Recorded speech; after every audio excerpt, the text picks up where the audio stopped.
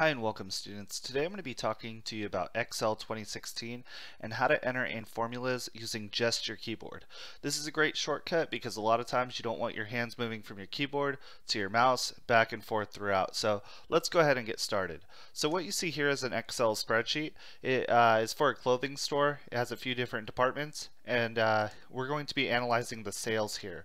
So what we're going to do is we're going to learn a couple formulas and I'm going to type them using just the keyboard, never using the mouse at all. And I'm going to show you how to do this. Alright, so the first one here, I'm going to calculate the sales for 2018.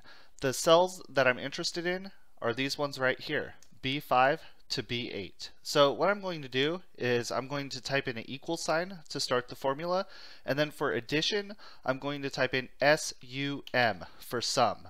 Alright, now as soon as I type in SUM, notice that down here sum is in blue. If sum is in blue, I could press tab on my keyboard to activate that formula or that function.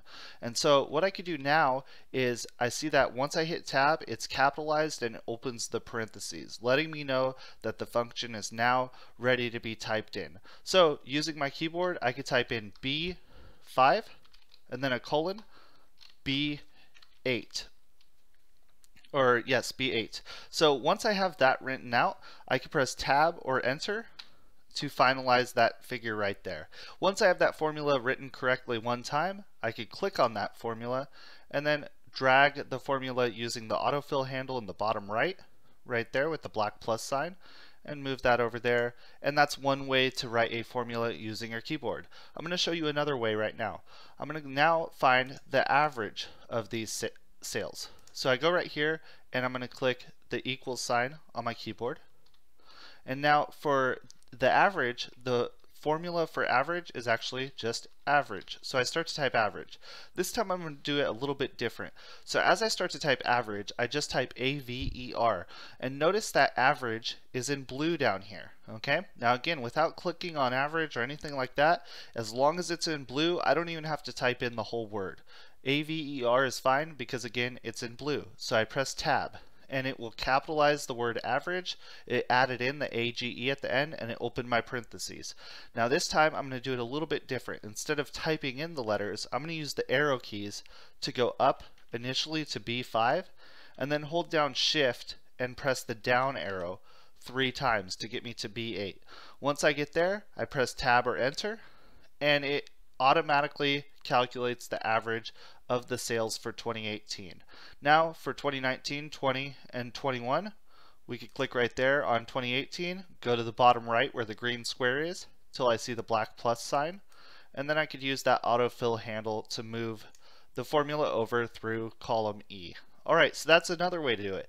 Now I'm going to show you another way to write a function on your keyboard, this time for the highest. Okay, so the highest number out of these 4 here.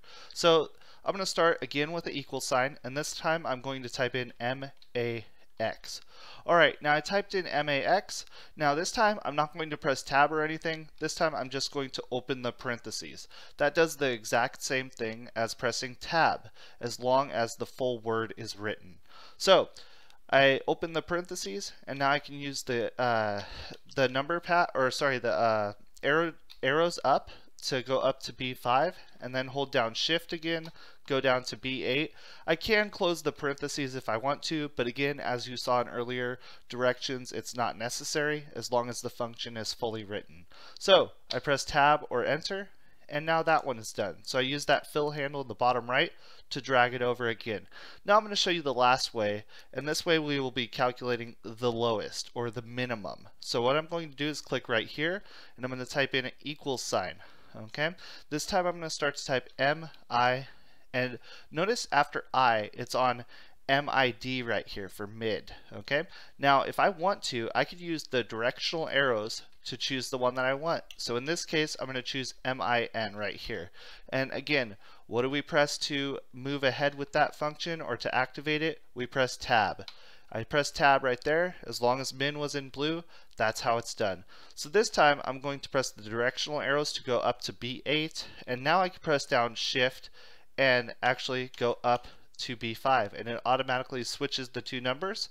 And so I see B5 to B8 is now done.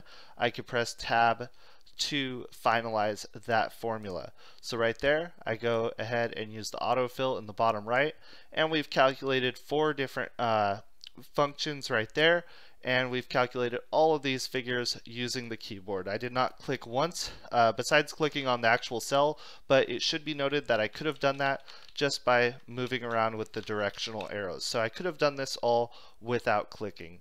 So there we go. That's how it's done. That's a good trick for you to improve your speed on Excel, because sometimes it takes a long time to keep moving your hand back and forth from the keyboard to the mouse. So it is good to use that as a way to just use the keyboard. So I hope this video was helpful for you. If it was, consider subscribing to the channel. Thank you so much for watching, and I hope that you will check out another video real soon. Thanks.